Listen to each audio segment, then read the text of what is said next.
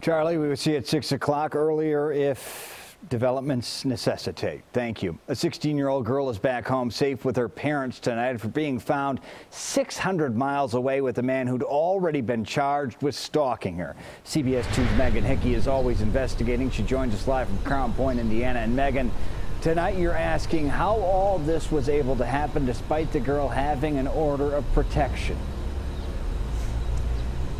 Right, Brad, we're learning that 22-year-old Alex Curry-Fishtorn had already violated that order of protection and was allowed to bond out. Just weeks later, the teen's family says he abducted her and took her across state lines. Indiana State Police issued a statewide Amber Alert early yesterday morning for Madison Eddlemon, believed to be in extreme danger. She was later found outside of Little Rock, Arkansas, with her hair dyed black in the company of 22-year-old Alex Curry-Fishtorn.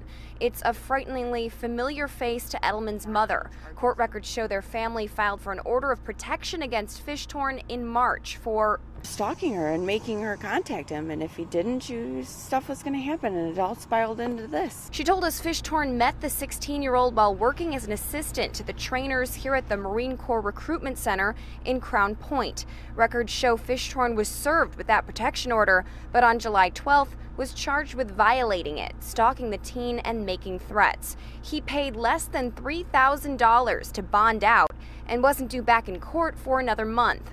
But on Friday night, according to Eddlemon's mother, he found the teen while out driving and forced her to come with him. She said she was kicking and screaming when he grabbed her and just took off. Fishtorn is in police custody. We reached out to his family to comment, but they told us they had nothing to say. As for that order of protection, former U.S. Secret Service agent and violence risk management expert Matthew Doherty tells me that ultimately, it's just a piece of paper, unfortunately. Penalties vary by state. While Illinois has specific guidelines for probation, conditional discharge, or supervision, Indiana's statute is much more vague. There were attack-related behaviors, such as harassing and stalking. Clearly, this meets the criteria of somebody being of grave concern, and I hope the court is dealing with that appropriately.